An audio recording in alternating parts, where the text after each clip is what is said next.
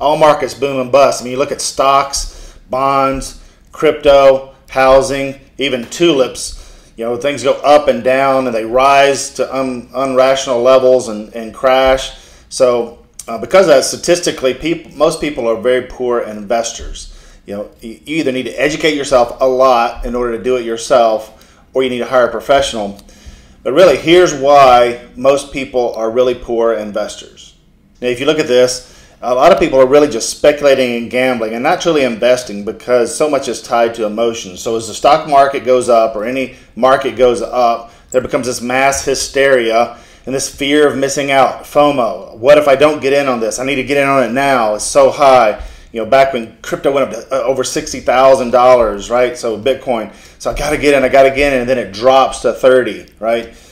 So fear of missing out from this mass hysteria. And then as it drops, there's this fear and there's uncertainty and there's doubt that plays into your decisions. Oh, well, I can't get back in. Oh, I can't get back in. Oh, you know, what if it continues to go down?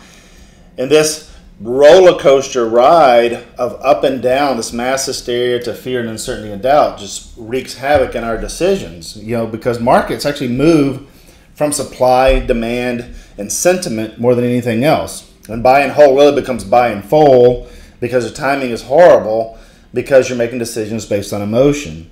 And then you just end up repeating this until broke, right? So what we found is, you know, markets are irrational. They move based on supply and demand and sentiment. You know, you can't even get 10 fundamental investors, experts, to agree on the market and what's going on. Economists are wrong more than they're right, way wrong in most cases. And emotions are your worst enemy. You know, there are over 180 known cognitive biases that affect your decisions. And most of these are unconscious that you're not even aware of. So really, the end of the day is, if you master your mindset, then you have the ability to master your money and make better decisions.